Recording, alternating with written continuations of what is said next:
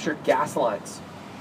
So, this kind of a recipe for disaster. We put the fire out and we start rebuilding pretty much instantly.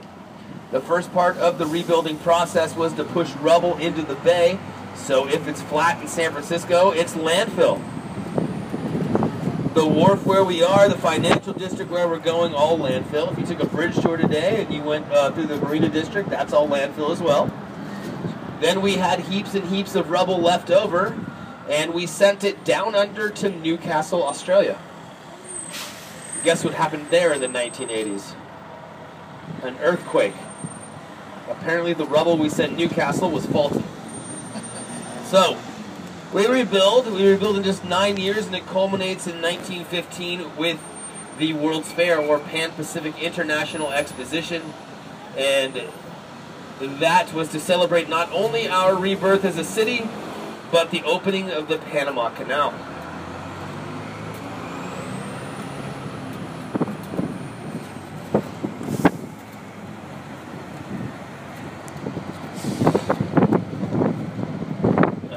Now, after this 1915 World's Fair, we had the Roaring 20s during Prohibition when alcohol was illegal.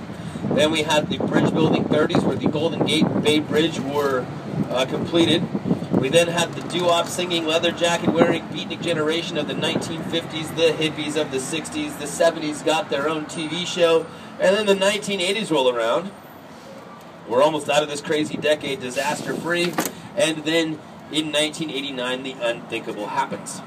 Baseball is huge, right? The Oakland A's and San Francisco Giants are facing off in the World Series, and just before Game 3 of the World Series, 6.9 magnitude earthquake happens, buckling the old eastern span of the Bay Bridge, destroying beyond repair a double-decker freeway, causing liquefaction in the Marina District and its Civic Center, and was caught live on television. Does anybody remember seeing this happen live on TV? You hear Al Michaels saying we're having an earthquake and the screen goes green.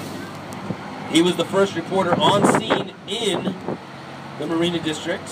Right? So a sportscaster covers our earthquake. And for those of you that know him, can you imagine John Madden covering this earthquake with Al Michaels?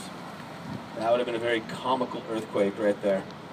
For my Aussies on board, picture Rex Hunt, Bruce McAvaney doing earthquake coverage, right? One of your crazy sportscasters.